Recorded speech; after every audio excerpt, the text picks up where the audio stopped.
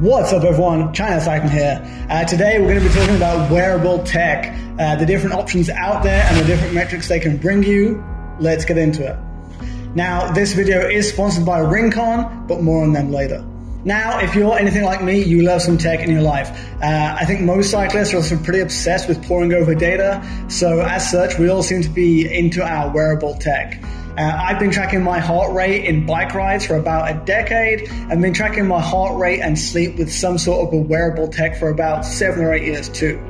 If you're not tracking your metrics off the bike, you really should be. It's when we're off the bike that our bodies recover from the stress we put them through in training. But if you don't monitor your metrics, you don't know how that recovery is going. Metrics such as heart rate variability, resting heart rate, and blood oxygen saturation can help us know when our body is recovered and ready for more training. Likewise, if you're starting to get a bit sick but you don't have any symptoms yet, monitoring your body's metrics may give you some early warning, allowing you to take a rest day instead of making yourself even worse off. So first, let's talk about some of the metrics out there that I think everyone should be tracking. Sleep. Sleep is where the majority of recovery happens, so it makes sense to track it. I think most people know at this point that sleep isn't just about quantity, but also about quality. Now, most wearables out there will track the stages of your sleep, and the corresponding apps will usually give you an idea of what % of your sleep should be in the various stages of sleep, such as light sleep, deep sleep, and REM, etc. If you notice your sleep is getting disturbed a lot, then you can take measures such as blacking out your windows and trying to remove any sources of noise or adding some white noise as you sleep. Heart rate. So most of us track our heart rate as we ride, so it makes sense to track it after the ride too. Your resting heart rate gives a good indication of your body's readiness and your overall health. If you find your resting heart rate slowly creeping up over a period of a few days, maybe it's a sign you're taking things a bit too hard and should take a bit of a rest. Heart rate variability. Heart rate variability is maybe a little more complex than heart rate. Now, I'm no cardiologist, so I'll keep it brief. And if you're interested, there's plenty of research out there to go and read. But essentially, our hearts don't perfectly beat to a rhythm. There are slight variations between each beat, where the heart beats early or late by a few milliseconds. Now, maybe counterintuitively, more variation between beats is usually a good sign, whereas a perfectly metronomic heart rate, i.e. a low HRV, is usually a bad sign, that your body is under stress and reverting to its kind of super basic survival operating system. Now, an accurate HRV requires sensors that are running at hundreds of hertz or higher, so usually something you find on higher end equipment and wearables.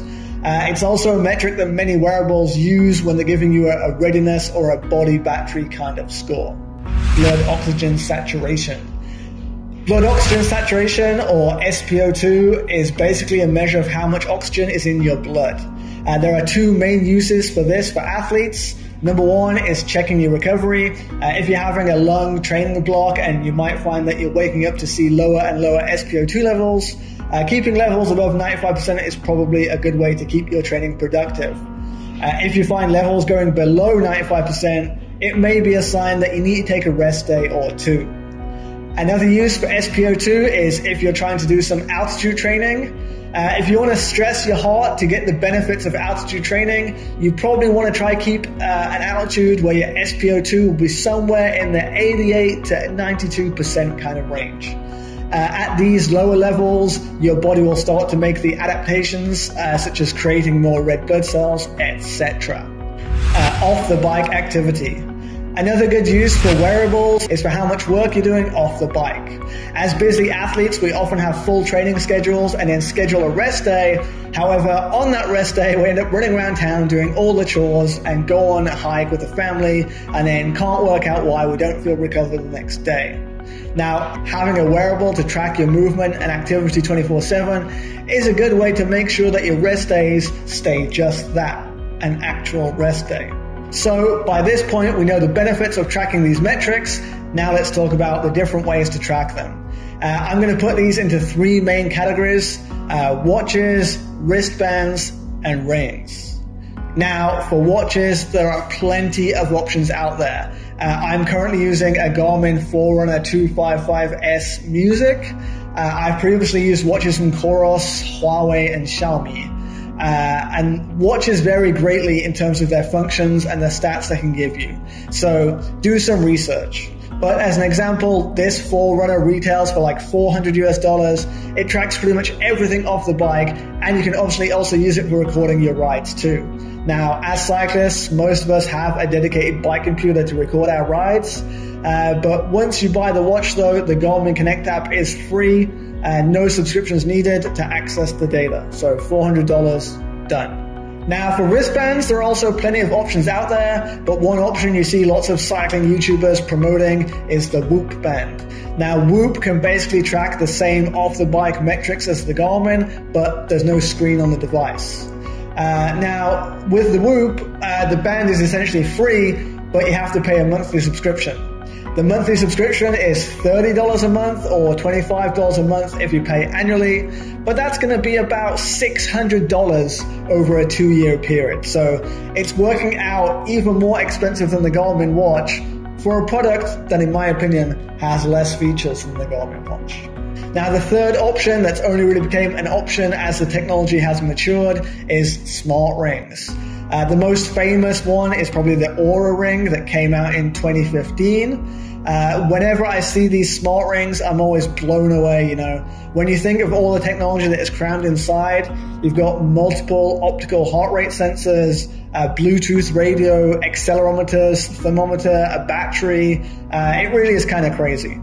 Anyway, smart rings are kind of like the wristbands in that they don't have any screen, so you have to use an app to see and analyze the data.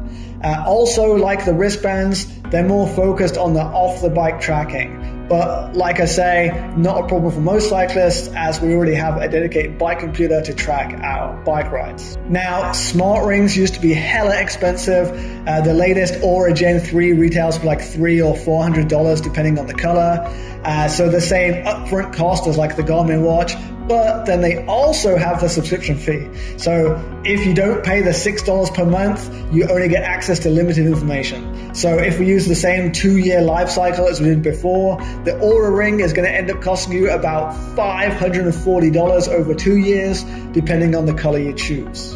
But, and you all knew this but was coming, here on China Cycling, we like it when a new brand comes along and makes something more affordable. And that's where the sponsor of this video comes in, RingConn. Now, I'm going to get right to the headline stats.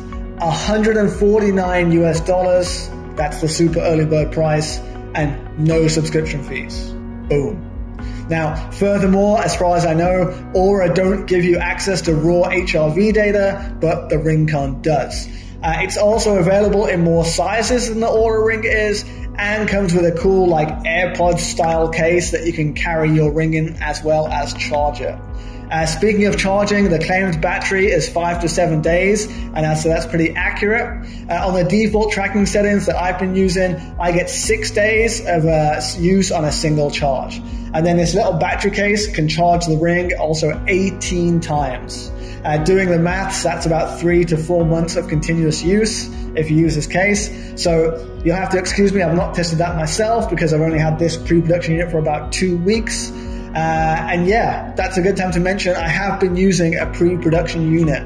So my app that I'm using is also pre-beta. So there's obviously a few features that are still a work in progress. But I've got to say, I've been impressed. Like, it gives me all the metrics we've talked about today. So I've got my step count, I've got my resting heart rate, I've got my heart rate variability, I've got my blood oxygen saturation, and I got my sleep tracking. Now, I have really small hands with skinny fingers, so I was worried slapping some tech on here would be super uncomfortable, but as soon as you put it on and you wear it for about 2 hours, you totally forget that it's there. The only time I notice it's there now is when I go to open a bottle of Coke or something. The ring stops me getting a good grip on the lid of the bottle, but like literally in 2 weeks of using this, that's the only time I've noticed it gets in the way.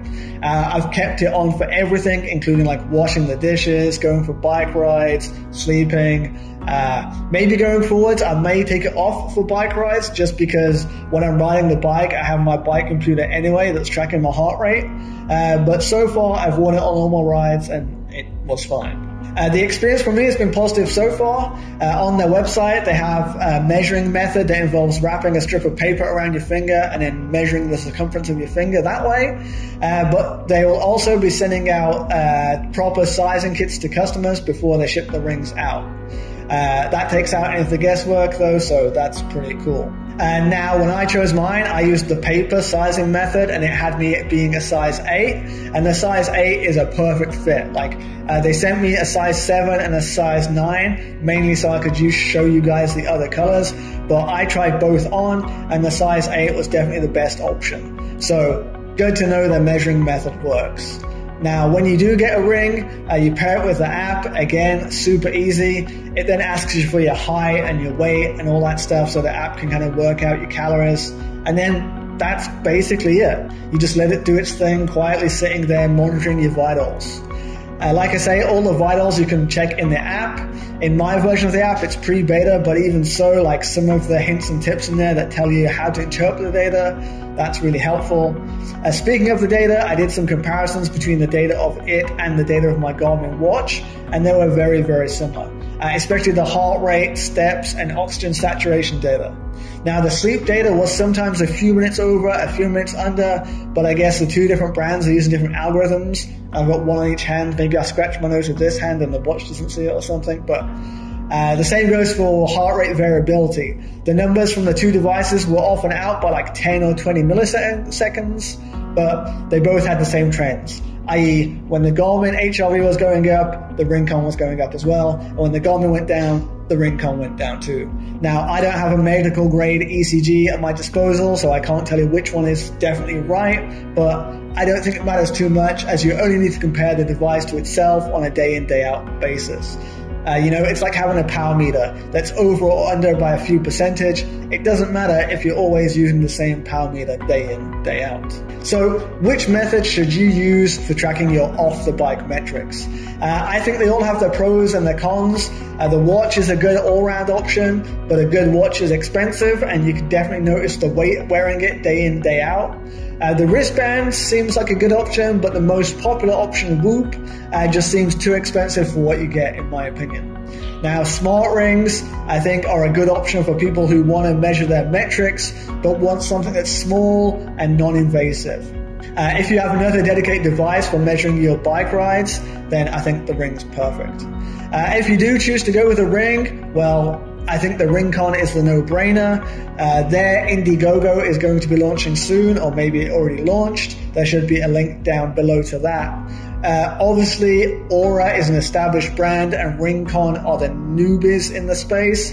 And like with any Indiegogo, you're committing to a project before it hits mass production.